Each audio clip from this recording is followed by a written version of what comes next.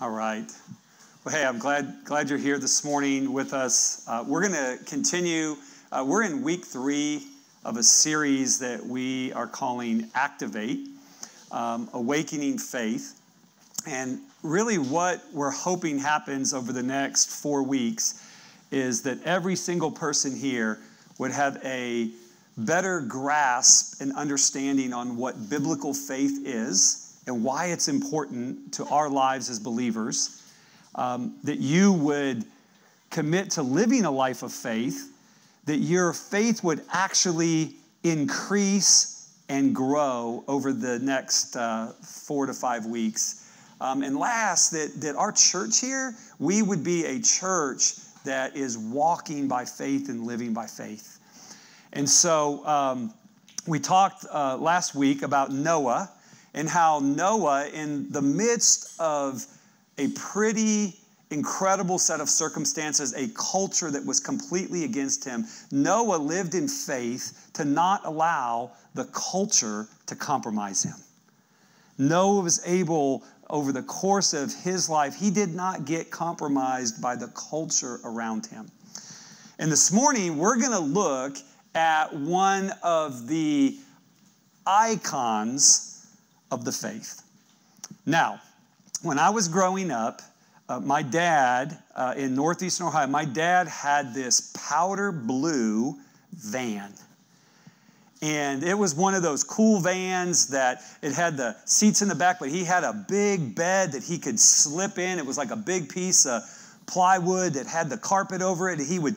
This was before seatbelt laws. He'd put it in there, and I had my brother and 2 stepbrothers, and so, man, we'd be back there playing full football in the back of the van. We'd be wrestling, and, man, that was back before seatbelt laws. So, you could do anything in the back of that van.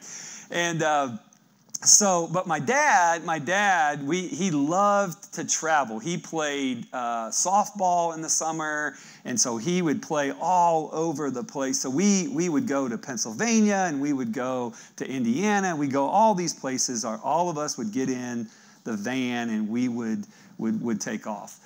And one of the things that my dad loved to do when we were on trips that were taking a little bit longer than the normal trip is he loved to give us trivia questions. And he would give us a dime for every right answer we got. And by the time we got to where we were going, sometimes we might have like $2.50, $3. Like, that was snow cones, that was popcorn, that was hot dogs, that was a lot of incredible things for us. And so my dad, he would ask questions about all kinds of things. And he would say, okay. And I remember that there were icons in all the different industries. So he would talk about Francis Ford Coppola and the movie industry. And he would talk about J.D. Rockefeller and the business. And then he loved baseball, and he would ask all kinds of baseball questions. And he would talk, and there were icons like Babe Ruth that were like, oh my gosh, Babe Ruth was this larger-than-life figure. We're going to look today at a man in the Bible who is one of those icons. And his name is Abraham. And we're going to look here at Hebrews chapter 11. We're just moving right along through Hebrews chapter 11. And we're going to look at verse 8 through 10. And we're going to see what we can learn from Abraham's life. Starting in verse 8. It says, by faith Abraham, when called to go to a place he would later receive as his inheritance, obeyed and went, even though he did not know where he was going. And by faith, he made his home in the promised land like a stranger in a foreign country. He lived in tents, as did Isaac and Jacob, who were heirs with him of the same promise. For he was looking forward city with foundations whose architect and builder is God. So Abraham is mentioned in this hall of faith. And he's mentioned early in the hall of faith. And he's mentioned as someone who God called to live a life of faith. And you see it, and we're going to come back to it here in a minute. You see in this particular passage of Scripture that it says in a fascinating way that Abraham didn't know where he was going. But by faith, he trusted God and he stepped out. Now, we need to go back a little bit into Genesis to see kind of what was the surrounding backdrop with Abraham. If you have your Bibles, you can turn with me to Genesis chapter 11. So Hebrews 11 is picking up what is going on in Genesis chapter 11 into chapter 12. It's interesting that at the end of Genesis chapter 11, the Bible mentions Abraham's father. And I'm just going to read some of it to you. It says, starting in verse 24, when Nahor had lived 29 years, he became the father of Terah. And after he became the father of Terah, Nahor lived 119 years and had other sons and daughters. And after Terah had lived 70 years, he became the father of Abram. That's Abraham, Nahor, and Haran. And this is the account of Terah. Terah became the father of Abraham, Nahor, and Haran. Haran became the father of Lot. And while his father Terah was still alive, Haran died in Ur of the Chaldeans in the land of his birth. Abraham and Nahor both married, and the name of Abraham's wife was Sarai. And the name of Nahor's wife was Milcah. She was the daughter of Haran, the father of both Milcah and Ishcah. Now Sarai was barren and had no children. Now it gets interesting. So Terah took his son Abram, his grandson Lot, son of Haran, and his daughter-in-law Sarah, the wife of his son Abram. Now listen. And together they set out from Ur of the Chaldeans to go to Canaan. So Terah, he's got this son Abram, who's married to Sarah. He has this family, and they actually set out to leave from Ur to go to Canaan. Now, Canaan is significant because Canaan is the promised land. So God calls Terah to leave Ur to go to Canaan. Let me read it again. Together they set out from Ur of the Chaldeans to go to Canaan. But listen, but when they came to Haran, they settled there. They settled there. And Terah lived 205 years, and he died in Haran. Now listen, what's significant about this is that God had called Terah on this faith journey to go to Canaan, to go to this promised land. And it's a picture for us at times, if we're not careful. God can have a call on our lives. And God does have a call on our lives. But it's really, really easy to get to a certain place in our Christianity or a certain place in our faith or a certain place in our life where we just settle. We settle. That's what God never called Terah to settle in Haran. He called him to Canaan. But he got there, and I'm sure, come on. How many of us have ever done that? I've done that, right? Hey, I'm going to drive. When Mia and I were driving all the way down here from Indiana, when we were moving down here a few years ago, and we got about 2 hours north of Austin, and I was like, I'm tired.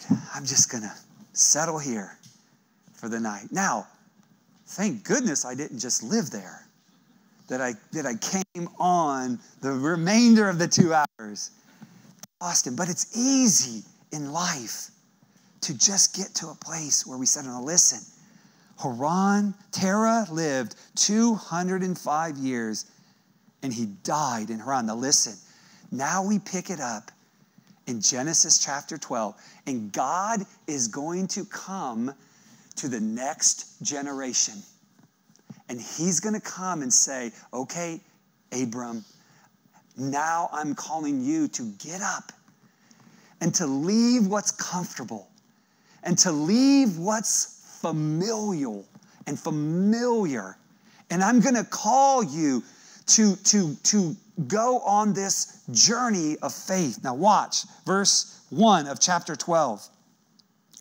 So last verse of Hebrews 11, Terah lived 205 years. He died in Haran.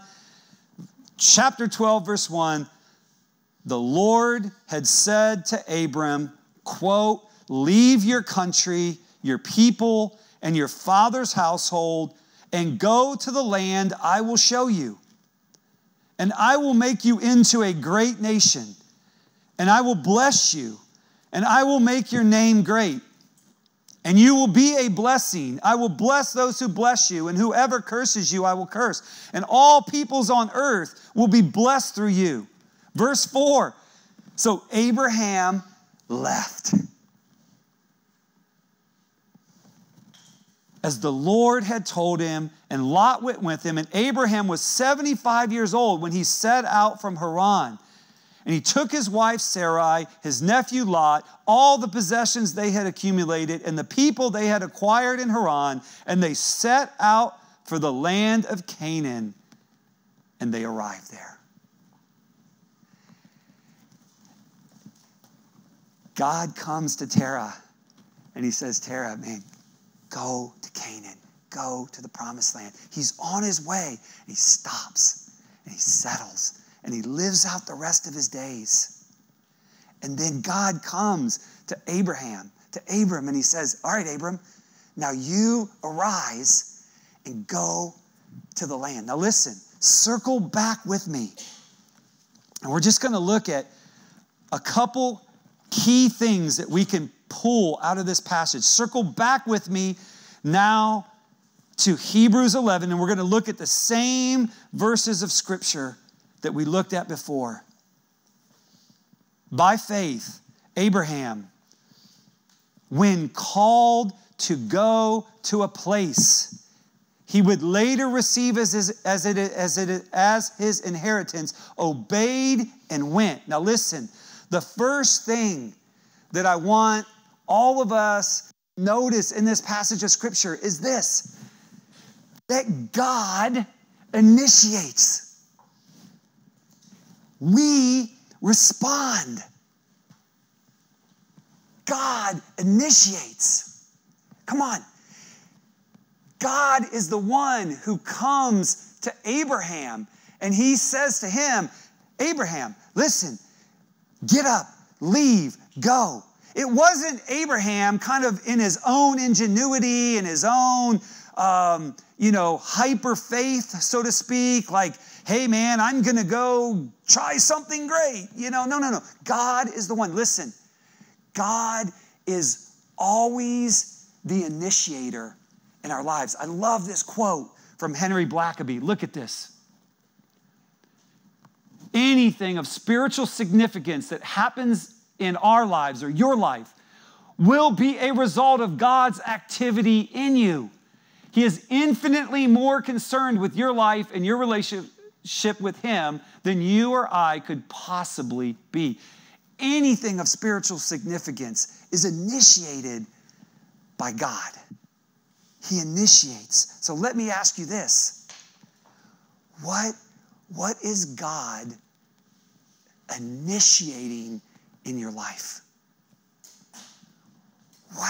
What are those things? Now listen, there's a key to this whole process. So God is the initiator. We respond. But listen, how many times does God initiate in our life? Well, look with me at Genesis 15 real quick. So how did God initiate with Abraham? Genesis 15:1, 3 chapters later, look at what it says. After this, the word of the Lord came to Abram in a vision. In a vision. Do not be afraid, Abram. I'm your shield, your very great reward. So God initiates, we respond. How does God initiate many times? Well, in Abram's life, in Abraham's life, it was through a vision. Now, what's a really nice way of saying this? A really nice way of saying this is just this. All of us, like Abraham, have to explore God's divine inspirations. Come on. We've been talking about this, that God speaks to us. Come on. Genesis 12:1. What did it say? The Lord said to Abram, leave. Genesis 15:1. The word of the Lord came to Abraham in a vision. Listen, God is always speaking to us. Many times we think that God's divine inspirations is just us. We think, oh, I just have this thought. Listen, God uses our imagination. God, have you ever had that where all of a sudden, like 20 years ago, I'm mowing my grass in Houston. I don't know why I was mowing it because it was July. It was like 105 degrees and my grass was dead. I really honestly, there might have been like 2 weeds or something and I mowed the whole grass. So I'm out there mowing my grass in Houston. I'm sweating to death, right? Like the sweat is going down to my eyes and my eyes are itching. And I'm mowing my grass. And I'm on the left side of the house going down back towards the fence. And all of a sudden, God starts showing me nations. And He starts showing me faces. And I stop. And I'm sitting out there and it's 105 degrees in Houston. And I'm out there and I'm stopped and in a vision. Okay? And so I'm sitting there. It's not like I'm seeing something that's like tangible, but I'm seeing something in my mind's eye. It's like there's something, and I'm sitting there and I'm seeing all these young people and faces and places and all this stuff. And I'm like, okay, Lord, what are you trying to show me? And He's like, Dave, I've called you to full-time ministry and I'm going to send you to nations. Nations. You know how many nations I've got the privilege of going to? 60. God, but many times we'll hear something in our spirit, or we'll see something, or God will begin to show us something, and we just kind of go, oh, that's just us, or, no. Like, explore God's divine inspirations. Abraham left a place off of one word and off of a vision. Come on. So God is the initiator. We respond.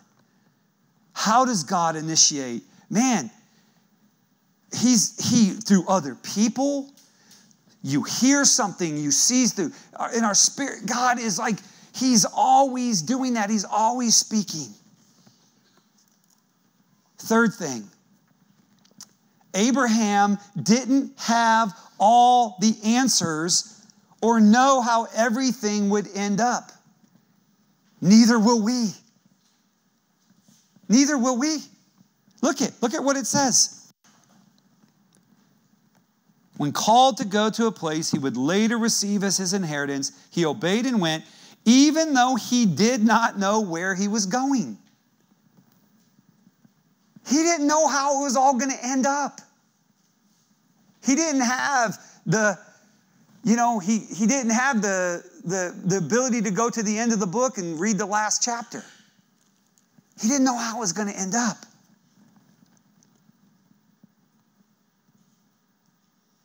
We won't either, but listen, he stepped out anyway. He started. There's never a perfect time to start. There's never a perfect time to go. Never. There wasn't for Abraham. There's not for us. Fourth, Abraham was looking for something. He was ultimately looking for what God was doing. Look at what it says. By faith, he made his home in the promised land like a stranger in a foreign country. He lived in tents, as did Isaac and Jacob, who were heirs with him of the same promise. For he was looking forward to the city. One translation says, with foundations, whose architect and builder is God. Another says he was looking forward to the city whose architect was God. So, what does that mean? For he was looking forward to the city with foundations whose architect and builder is God. He's essentially going, God, I want to be about what you're doing. I'm looking for how you're moving in the earth. I'm looking for how you're moving in our city. I'm looking for how you're moving. God, what are you doing? What are you building? Because God, I want to be a part of that. Now listen, I love this. We ask ourselves, God, so what are you doing in the world? God, what are you doing in our city? God, what are you doing with me? What are you doing with me?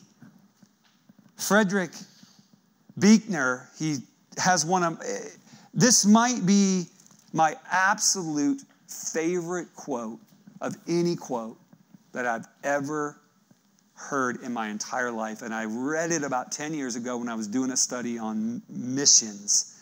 And I saw this quote and I went, wow. The place God calls you to is the place where your deep gladness and the world's deep hunger meet. Translation? Many times, the place where God calls you is where your deep passions, where your deep passions and the world's deep need collide. Now listen to this. This week I did a bunch of study. I just want to give you some of this. Because Abraham didn't know where he was going. He stepped out in faith. When he stepped out in faith, God said, listen, you have no idea, Abraham, what your faith is going to produce.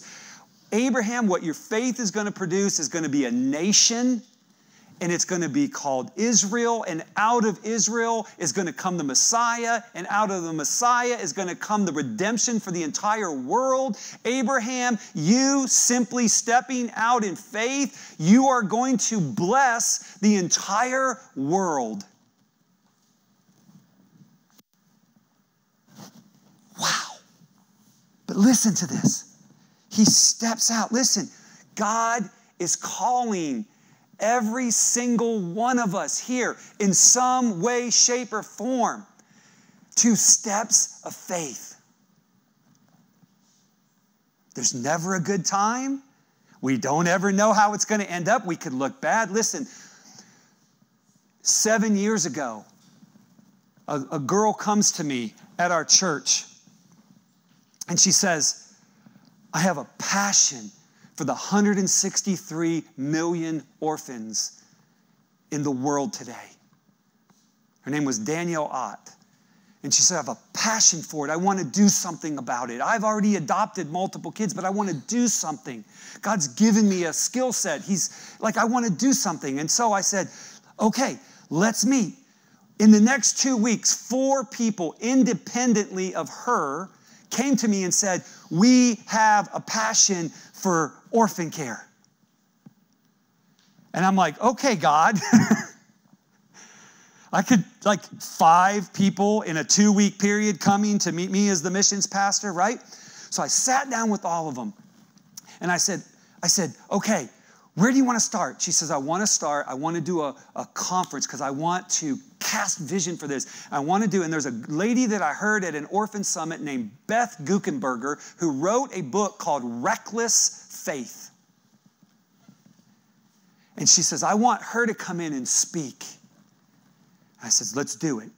Let's do it. We planned it. We had 350 people at our first orphan summit at Traders Point Christian Church. And Beth Guckenberger got up and spoke, and she said, listen, I was graduating from Indiana University. I had my life planned out, and I went on a short-term mission trip to Albania. And with Campus Crusade, and as I walked through the city, I saw a 4-year-old laying there without parents, without anything. And I went to go grab him, and the police came in and said, you can't touch him. And the interpreter comes over and says, hey, what's going on here? And she says, I want to care for this child. And he says, no. This child belongs to the gypsy village. They keep him up all so that they can put him on the streets and he can sleep all day so people come by and throw money at him. And then they collect all the money. And she said, I went back from that trip on the plane home and I was ruined. I was ruined. And she said, I can't go back to my corporate job, so to speak, and just go. She started a ministry called Back to Back Ministries, ministering to orphans globally. They're now on 4 continents, and they serve 20,000 orphans. Come on. And she'll tell you, I looked at clips this week. I was going to show one. She said, I didn't know how it was going to end. When I showed up in Monterrey, Mexico the first time, I didn't have all the answers. But that's where God works best. It's where he works best. She wrote a book called Reckless Faith. Listen, your step of faith might just be fully surrendering to Christ. This week, I watched the testimony of a guy named Phil Robertson, and he's the patriarch of the Duck Dynasty thing, and he was sharing his testimony, and he said, listen, when I went to college, I started doing drugs and drinking and being involved in immorality and all this stuff, and he says, my life was a wreck, and I came home and I told my wife, you need to take the 3 kids and leave. And she thought the marriage was over. He had gotten in a big fight. The law was after him. He's like, I'm going to go hang out for a few weeks in the woods and nobody's going to be able to find me. And when they came home, they found a note. And he said, meet me at the church. I'm getting baptized. You can find his testimony. The kids came and they said, and Willie Roberts will say, the turning point in our family's life was when my dad fully decided to follow Christ. So maybe you're here this morning and we talk about this faith stuff like, oh, this is so huge and I couldn't, da-da-da-da. No, sometimes it's just the little thing. Listen, maybe you're waiting for a mate. And you're going, all right, God, you're calling me to walk in faith. Listen, you might be like my friend John, who waited. When he was 40 years old, God brought him his wife, Moretta. They have 5 kids now. In faith, he waited. Maybe you're here today and you're saying, you know what? What God's stirring in me, what God's initiating is, I believe he wants to do something in my family. He wants to reach my family. Guess what? It's the same thing, man. It's just taking steps of faith. Now, listen. Last couple things. I was on an article this week. And the title of it was How 5 Small-Town Girls Saved Lives. A young girl, she was 12 years old, Madeline McLean. She heard about how malaria kills 1 child every 30 seconds. And she says, I'm sitting in my living room and we decide, can we do something about this? They start a thing called Network Against Malaria. She was in 6th grade. From that time on, they now have 30,000 volunteers, 21 global chapters. They've sent out 11,500 malaria nets, and they've saved 34,500 lives. God initiates. We respond. We don't know where we're going. We don't know how it's going to end up. But we step, and you step, and you step. And all of a sudden you get out there like Abraham. And all of a sudden you realize, whoa, God, this is bigger than I could have imagined. Second article, guy by the name of Alec Erbaugh. From artistic rebel to global changemaker. He was at a fundraising event. He heard some people from Ghana talking about how 1 billion people in the world are illiterate. 232 million children. He said, what can I do? I'm just an artist. I'm just a musician. Da, da, da. He starts a program that now has educated literally hundreds of thousands of kids in Ghana.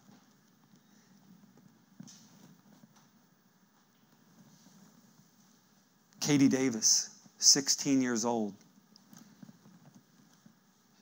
God speaks to her and says, I'm going to send you to Uganda.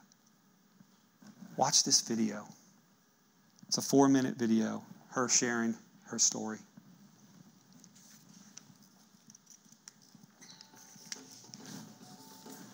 I want to ask you to come with me on a journey. A journey that started 3 years ago when I thought I knew what my life would look like. And I had no idea. A journey that has shown me more about the Father's heart and his extravagant compassion than I could have ever imagined. A journey that requires me to give more of myself every single day. It's a journey that took me from a 10-month commitment to teach kindergarten in Uganda to a lifetime commitment of bettering and serving this country. I'm Katie Davis. I'm 21 years old, and I live here in Uganda. I run Mazima Ministries, and my full-time occupation is that I'm a mom to 14 little girls.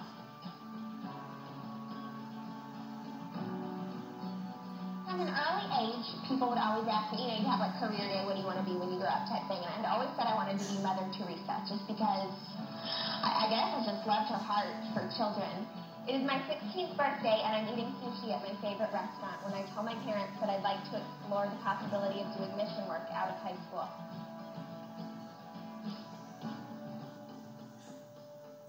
I graduate high school having made a commitment to teach at a preschool for a year in the middle of nowhere, Uganda. My parents were so not on board that, it came to a point where it was like, okay, God said you choose me or you choose to please your dad. And what's it going to be? And I said, all right, I'm going back. It is January, and I'm looking at a little girl crushed under a brick wall with no one to take care of her and her siblings. I offer to take them home with me until we find a better solution. I'm not really sure what to do with them, but I know that they are God's children. They stay. It is 3 days later, and the littlest one looks up, and she calls me Mommy. My heart breaks in two. I have no idea what to do. But something clicks. I'm even more scared than the day that I stepped on that plane, but I know that this is right. Today I have 14. I get a lot of that, like, do you really feel that they're your children? Do you really feel like it's a family? And I say, you come on over for dinner and tell me, because it is our family. People say to me all the time, like, wow, you are so lucky that you found what God wants you to do with your life. And I kind of look at those people and think, like, well, I didn't find it.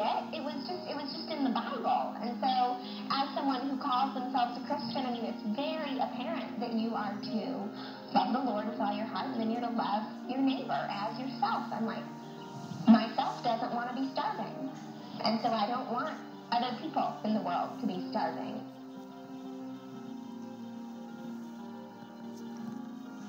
Jesus does not ask that we care for the less fortunate. He demands it. When calling ourselves Christ followers, caring for orphans and the desolate and the widow are not an option. It's a requirement. I would like to invite you to come with me on this journey that is so far from over and see what God will do next.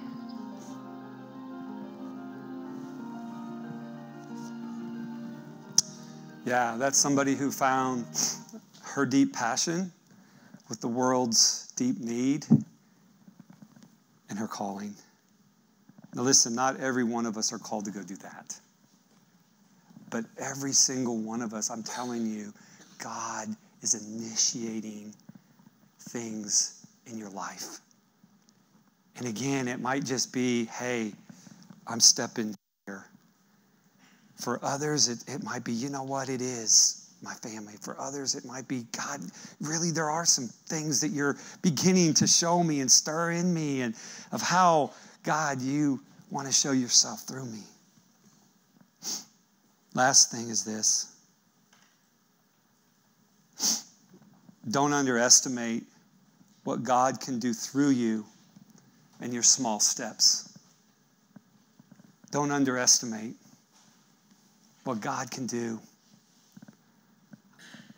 Abraham, listen, and we'll end. By faith, Abraham, when called to go to a place he would later receive as his inheritance. Later. The process of God is always this. Promise, process, patience, realization. It's always that. He promised Abraham some things that Abraham didn't see, come on, for almost 40 years. He said, Abraham, listen, you're going to bless the whole world. Your faith. Like, look at the stars in the sky. You see them? Count them? So shall your descendants be. Look at the sand on the seashore. Can you count them? No. So shall your descendants be. And 39 years later, he doesn't have a descendant. Promise, process, patience, realization. Oh, it happened. Listen, don't underestimate. He obeyed and went, even though he did not know where he was going. God, I don't know what this is going to look like, but I know you're calling me. By faith, he made his home in the promised land like a stranger in a foreign country. Process. Patience. He lived in tents, as did Isaac and Jacob, who were heirs with him of the same promise. For he was looking forward to the city with foundations, whose architect and builder is God. Listen, God is calling us to live a life of faith. He's calling each and every one of us. It's different for each of us, but he's still calling us to it. Listen, in a nutshell, Abraham's faith was activated. Activated. That's what I'm praying for all of it. Listen, I can tell you as your pastor, don't underestimate what you can do. Don't underestimate the gifts and the callings and the passions and the spears and the platforms and the ingenuity and the giftings that are in you. Come on. Pursue divine inspirations, because they change the world. Let's pray. God, thank you so much for today. Thank you for the privilege it is to pastor this church, these people. I love them. I love that I get to walk with them and serve them. God, thank you for the giftings that are in every single person here. God, I just pray that over this next week that, God, you would make just clear and known those divine inspirations that you're stirring. Some of them small, some of them bigger. But God, Lord, let us, Lord, have the faith, Lord, to pursue them and to step out, because in it, you will get the glory. And we ask it in Jesus' name. Amen.